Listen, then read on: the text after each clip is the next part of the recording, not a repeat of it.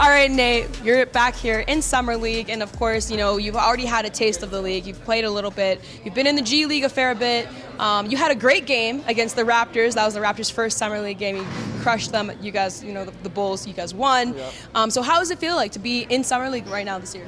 Man, it's a cool event. Yeah, it's a great event. Got a lot of people here, got a lot of connections, and it's cool to be on national television, try to get an opportunity and, you know, try to take full advantage of it. So happy to be here.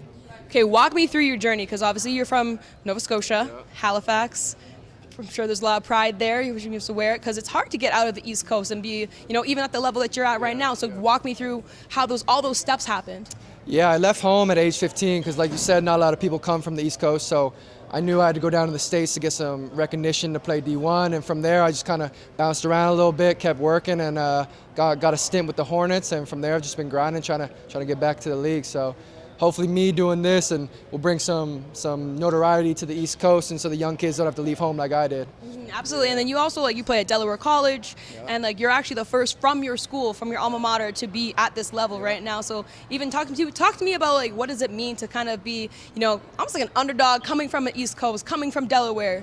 Yeah, no, I've always had a chip on my shoulder. You know, that's been a big thing of me. I like being the underdog. I like people underestimating me, and then I come in and start, you know, showing what I can do a little bit. But you dropped 14 on the Raptors. Yeah, it's all good. Nothing crazy, but yeah, no, I like it. I like it. I want to prove to myself, not to anybody else really. I want to prove to myself that all this work I've done my whole life is going to pay off. So.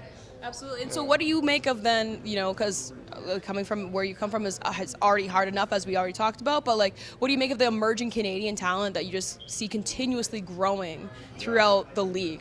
Yeah, it's amazing. I mean, I think for me it started with Steve Nash back in the day. Yeah. He was a hero of mine. He gave me hope, you know. So seeing all these Canadians come after that era, I think it's going to be even more as the years go by, because you see, 20 Canadians, 25 Canadians in the league right now. Maybe it's going to be 40 in the next 10 years. So I think the basketball community is just continually growing in Canada.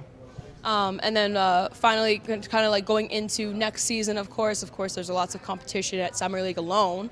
But is there anything in particular that you're working on, that you're looking to tweak or improve and use these games for?